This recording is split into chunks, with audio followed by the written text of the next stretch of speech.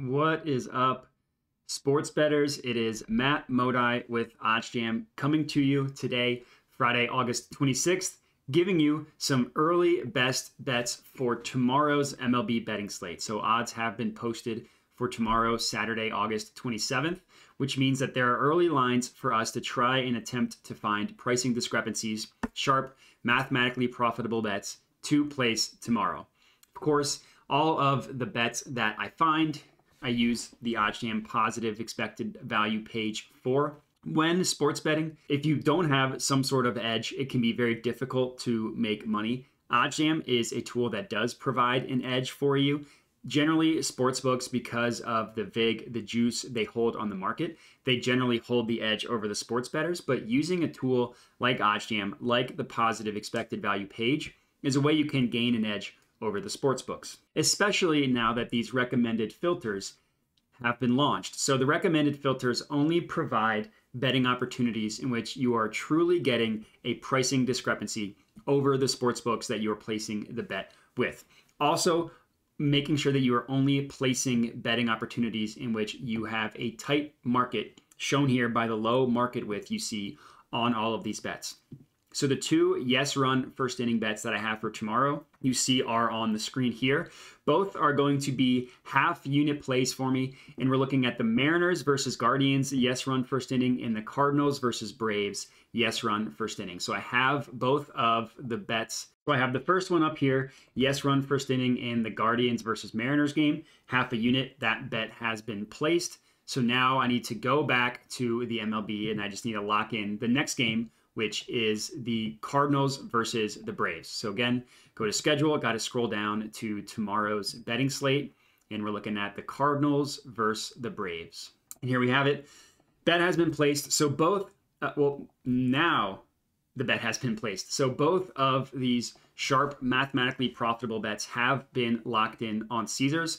So let's chat about them. So I hinted at the recommended filters only providing betting opportunities that are true outliers across the landscape of the betting market, the totality of the betting market. And I've also talked about the tight market width to highlight on those things and to dig a little bit deeper. So the betting market, the way odds work, right? If we want to start at the top, all sports books have their own proprietary method of setting odds. Their end goal is to have equal payout on both sides. So no matter what, in terms of who wins or who loses or whatever the outcome is, if they can get 50% payout on both sides, they will have made whatever the juice they charged on the market. And all sports books, they change odds as money comes in. What this means is that all different sportsbooks are going to have different odds based on how they receive money. And more importantly, it means that not all sportsbooks are going to have the correct odds. So what the OddsJam positive expected value page does, and with these new formulas, the new recommended filters, the new EV percents, what the OddsJam formula does is it takes into account all of the different sharp markets, takes a weighted average, and then using the OddsJam system, constantly looking at lines, constantly and scanning all of the sports books and what they have odds at, provides opportunities in which we can get better odds than that weighted average on another sports book. That's why the recommended filters is such a valuable tool. You just need to give it time. You need to understand that it's still sports betting, right? You're still going to be having losing wagers, losing days. That's just the nature of sports betting. So this is the third week that the sports books, or excuse me, that the recommended filters have been live. The first week went really, really well, up $900. Last week didn't go so well, down $550. This week, up a slight amount, like $40. What I will say is I had a couple bets not placed from the recommended filters that ended up losing. So jokes on me there.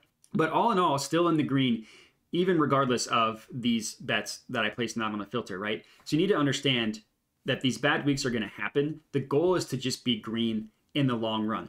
So track how profitable you are with the recommended filters and also what your unit size is. And then if you want to increase the cost, increase your unit size to make more money, you can scale that up. So if you have a $10 unit size, and you'll know what you could have made if you had upped your unit size. Kind of an easy way to go about that there.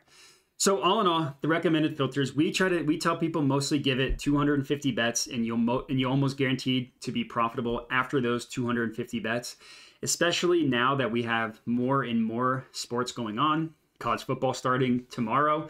NFL is starting in 2 weeks. Incredibly exciting stuff. It means that we'll have even more options, more stuff to bet on, which means even more profitable plays. But for this play specifically, so let's talk about these individual ones now that we kind of know how things work. So the bet that I placed it at was on Caesars. The first one was at plus 120 odds. So the OddsJam line with their weighted average calculates the no vig odds of this to be roughly plus 113, around that up to plus 114, and only 17 cents in market width. So a couple things to talk about here. So the 17 cents in market width is taken from both sides of the OddsJam line. So 16 plus 1 equals 17. Logic being, the closer these two numbers are together, the more confident they are in what they're pricing the lines at. It means a tighter market, which means they're more confident in the lines, which is why we want low market width. We want a tight market.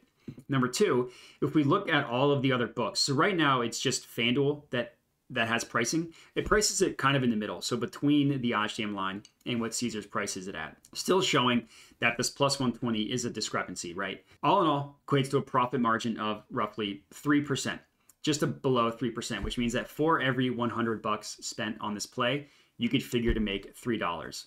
Not breaking the bank by any means on one individual bet, but the goal, of course, is to place multiple positive EV wagers, have that profit compound upon each other, and you'll start to see your profits go up. So like for me, and this is bets for today, bets for tomorrow, bets for futures, all that stuff. I have about $2,000 pending. So 2,000 bucks at whatever EV percent turns $3 into 50 bucks, into 100 bucks, into whatever, depending on your unit size and how many bets you place. So you can kind of see in the long run just how much money you can make from this type of betting system. The next play that I locked in was at plus 115 odds, Cardinals versus Braves. Yes, run first inning, as we can see here. Same exact logic applies on this one. 16 cents in market width. The OddsJam line with the vig removed prices this at plus 110, plus 111. So the gap here equates to roughly 2% profit margin. So higher than some of the lower ones we see here. Still not breaking the bank, but the goal isn't to get rich overnight. The goal is to have a sustained betting income from placing positive EV bets. So all in all, 2 sharp YRFI bets for tomorrow. And I also just like to look at the pitching matchups just to kind of see what we're working with here. So the first one between the Mariners and the Guardians looks like one good pitcher in Luis Castillo, one not so great pitcher in Zach Plesac. I don't want to butcher that guy's name.